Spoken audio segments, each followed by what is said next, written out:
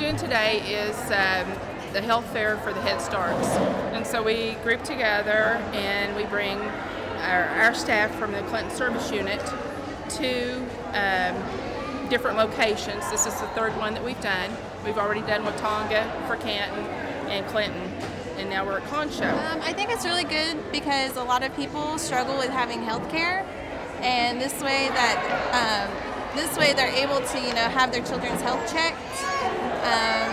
And it's easier for us to come here than having to drive all the way to Clinton from El Reno. So I know a lot of people have trouble with transportation. If you can bring it out into the community, it tends to flow faster.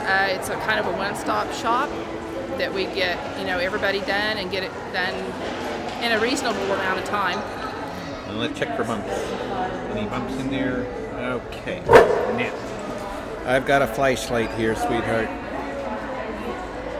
Okay, see, that's my flashlight. Now, I want you to tell me, okay, see my nose? In the lab work, they're going to be testing for lead in their blood to see if there's a certain amount of lead in their blood, from older homes. Yeah, we've got medical, so I've got a doctor and a PA here to do the physicals. We've got lab here to stick their fingers for their hemoglobin and lead. We've got optometry that's going to look at their eyes and see how their vision is. Audiology's checking their ears. Dental's looking at their teeth. Public health nursing, we're looking at immunizations and review of records to make sure everything's done. Yeah, it lets us see actually everything that we need to see for that child to go to school if there's a problem and how we need to address that.